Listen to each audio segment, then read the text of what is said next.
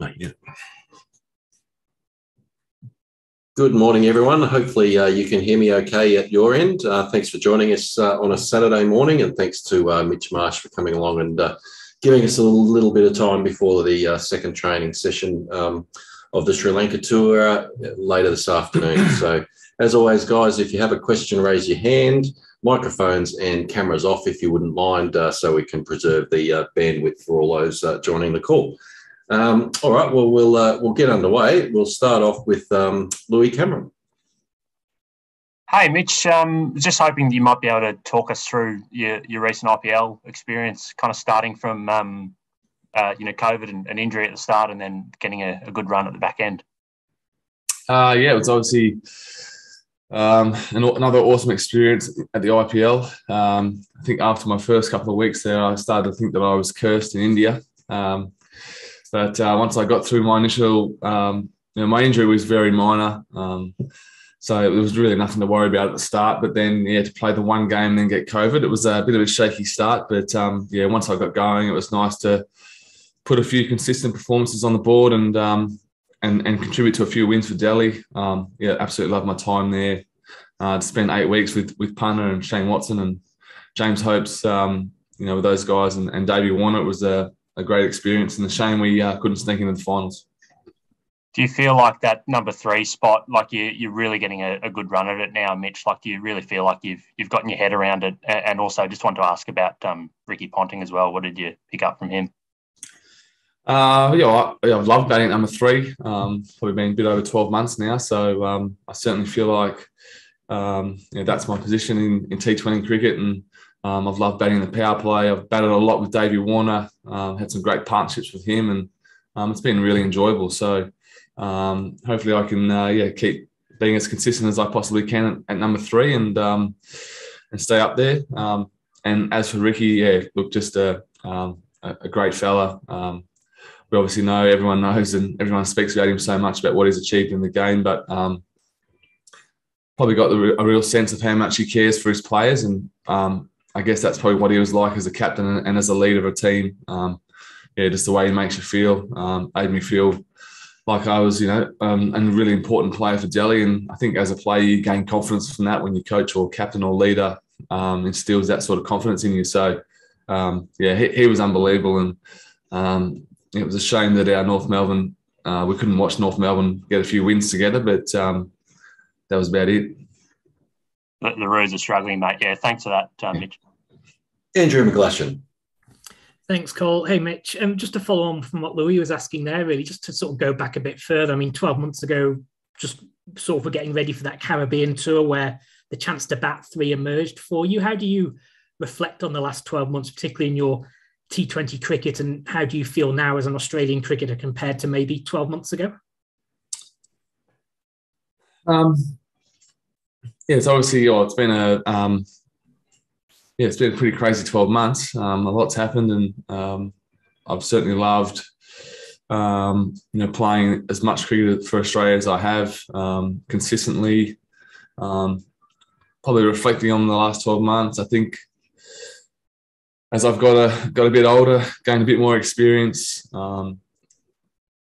started to understand what works for me when it comes to preparation, and going into each game feeling as good as I possibly can. And like I've spoken about, international cricket is really hard, but you've got to believe that you belong here. And I think over the last 12 months, I've really gained the belief that my best can match it with anyone in the world. And I think that, all the best players in the world have that mentality. And that mentality allows me to go out there and just play freely and really focus on my role for the team, and being present throughout games, being present throughout my preparation, my lead up to every game, to every tour. And that's allowed me to probably have my most consistent 12 months of cricket over the last period of time. So, that's about it. And can I just ask about the bowling as well? You managed to get a few decent spells towards the back end of the IPL, dependent on the balance of the side you guys go with in these games. You might play one frontline quick fewer, you might get a few more overs. How do you feel it's coming out with the ball and the role you can play with that part of your game?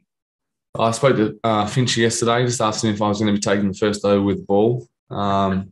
Didn't get a great reception, so I think I'll be sticking to the middle overs. But like my batting, I've gained a lot more confidence in my bowling, my plans. Andrew McDonald's been unreal for me in that sense, and given me a lot more confidence in myself to bowl at different times. And Finchy's been the same. He's sort of lent on me with the ball at different times throughout the last 12 months, and that's given me a lot of confidence. So I think as an all-rounder, and with the amount of bowling we've got in our team, it's just preparing to bowl, and then whenever the skipper gives you the ball, just making sure you try and execute your plans. And but in the same sentence, it might be a case that I don't actually bowl any balls because we've got so many bowlers here. So I'll just stay ready and try and contribute when needed. Cheers, Mitch. Thanks. Chloe. Thanks, Cole. Hey, Mitch. I guess for the lads like yourself who were in Pakistan and then got to play in the IPL, do you kind of see that as like a perfect lead-in for the conditions you'll likely face in Sri Lanka? Yeah, certainly the heat. I was kind of hoping that 8 weeks in India would acclimatise me for Sri Lanka, but yesterday's training session was bloody tough and hot and sweaty. But yeah, look, I just think the IPL in general, it's such a great tournament. You go there and your cricket just improves. There's so many great cricketers there. Those conditions are obviously foreign to us, so learning as much as you can, playing a lot of spin. So you come to tours like this, and like you said, I feel really well prepared, and hopefully I can contribute to a few wins. Yeah, I guess what are you expecting if the spinners are in it from day one? Like, has there been much chat about tackling the likes of a Hasaranga or a Tiksana? Well, yeah, we know what we're going to face. We know we're going to. Most T20 teams around the world these days play a couple of spinners, and certainly in these conditions, I think that'll be the case. So it's just about having your plans. You're going to probably get 8 to maybe 10 overs of spin out of the 20 overs. So it's just about having plans for those, and then on the day, situations of the game change, and just being prepared for that. So we know that we're going to face a lot of spin.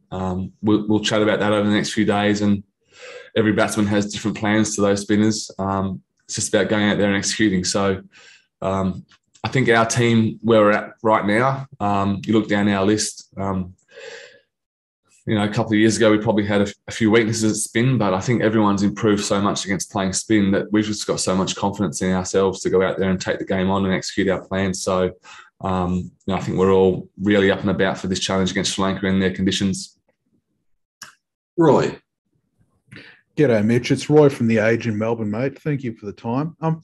You mentioned about the mental side of things and how comfortable you're feeling. How much has your steady role, having a role you sort of know what you're doing, helped you sort of have the success you've been having? There's probably no doubt that has played a role in that. I think batting at 3, obviously, coming in with 1 wicket down, and generally that's in the power play. So, I guess you get consistency in that. But I think just getting the belief and feeling like I've got a really important role to play in this team gives you that belief. And hope that answers your question. Just to follow from that, you said how 3 fits with your game and so forth. Could you ever see yourself opening if the need arose, or sort of going in when there's no wickets and everything's fresh? I think to be honest, it's not really something that I think about, and it's just I know it sounds cliche, but I know that I'm going to be batting 3, and I prepare that way. And if things change in the future, then so be it. But for now, I'm very happy batting at number 3. Thanks, mate. Scotty Bailey. Thanks, Cole. Hey, Mitch, I know the T20s are first up, but I guess looking forward to be able to play some one-day cricket for Australia, hopefully, because, obviously there was none during the summer in Australia, then didn't get the chance in Pakistan, and for World Cup, 18 months away or something like that in similar conditions. Is that something you're sort of eyeing off a bit? I think about the last 12 months, and 18 months seems a very long way away. So I'll be focusing on the Sri Lanka T20s at this stage, but I'm certainly looking forward to playing some one-day cricket. Like you said, we've hardly played any one-day cricket over the last sort of 12 to 18 months. So I think as a whole squad and a whole group, the opportunity to play 5 ODIs in these conditions will be an awesome experience for us. It seems that we've got a pretty settled lineup in the white ball squads these days. So hopefully, we can get make some good progress here and move forward. I know you say like 18 months is a long way away. That's fair enough. But obviously the last ODI World Cup, from memory, I think you got drafted in for a little bit of, didn't you? But like you weren't part of that squad. Has it been a motivation of yours to try and make sure you are there though in India next year?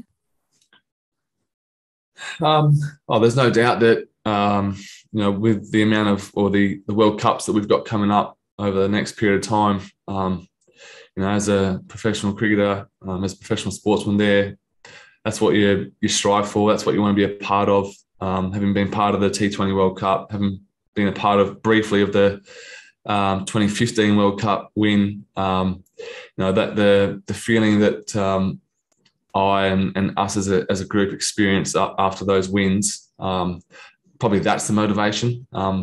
It's not necessarily the motivation to get my spot or keep my spot. The motivation is for me to work hard, to keep trying to improve, to make sure that I'm there. If we're lucky enough to be in a position to win another World Cup for Australia, to experience that feeling again. And that's the motivation for me. Thanks, mate. Mel. Thanks, Cole. Hello, Mitch. Yep. Just as someone who went on the tour last year, and at the time, there was a fair bit of, I guess, not too much faith in where the T20 team was. There was lots of rumblings about the coaching situation, lots of players being unavailable. I'm just wondering if you can give a bit of an insight into whether or not this embarking on this tour feels a lot different, bearing in mind that you went on to win the World Cup, and how it might feel different, and for you personally. I think probably when looking back to the World Cup, our lead up to the World Cup wasn't perfect. But then once we got to the World Cup and we sort of knew our side that we were going to be playing, and probably the only real question towards the back end of the World Cup was whether it was going to be myself or Ashton Agar in the team. But apart from that, once we got to the World Cup and inside our inner sanctum, we felt so settled. We felt really confident. Everyone was playing well at the time. So I guess from the outside, it might have looked different, but from the inside, we had so much confidence in ourselves. And I think that sort of hopefully showed in the way we played. It looked like we were enjoying ourselves and loving it. So I think moving forward to now and where we are now as a team, we've got a truckload of experience. Everyone is really clear on their roles. So ultimately, it's just about going out there and performing on the day. And T20 can be unpredictable, but I think the lineup we've got now, our squad, we're really settled, and we're all just really excited to play lots of T20 and lots of one-day cricket in the lead up to the summer in the World Cup. So it's going to be exciting times. And just, obviously the team is a lot more settled now, and that formula of 4 quicks as well seems to be something that will probably be settled going forward. So just want to how you see your role now within that, and the various competition between all-rounders as well. Obviously, I think my role's hopefully batting 3 and chipping in with a few overs. Luckily, Adam Zampa's not here this trip, so he's handed me down the fielding at short third man and short fine leg for the 20 overs, which is a big relief. I normally try and get in there, but he kicks me out. So I'm very clear on my fielding role this tour, which is great. I think as for the competition of the all-rounders, I really don't feel any competition with our all-rounders. I think our best team is with us all in it. And especially myself and Stoyne, we've got such a great relationship, great friendship that I just love playing with him. And I think there's always going to be room for us too in our white ball teams, which is great. So, I just love playing with him, and there's certainly no competition there. Thanks. Last one here, folks. Rex. Mitch, your dad is quite popular over here. If you ask guys like Dinesh Chandimal and Dimut Karunaratne, they'll be saying that he's the best coach that they've come across in their careers. Any tips from him as to how to go about things in these conditions? Not as yet. No, I just normally FaceTime check in and see how the boat's going, see if he's made any repairs to the boat back home. That's about as far as our chat goes. But I'm sure I'll reach out to Dad in the next few days and we can talk a little bit of cricket. He's got some great memories here. He absolutely loved his time, although it was cut short. He's got a real soft spot for Sri Lanka and the Sri Lankan people. So, it's I'll chat to cricket to him at some stage. Awesome. Thank you, everyone. Thanks, Mitch Marsh, for joining us this morning, and we'll catch up with all of you guys in the next couple of days. Thank you. Thanks guys. Mitch. Cheers.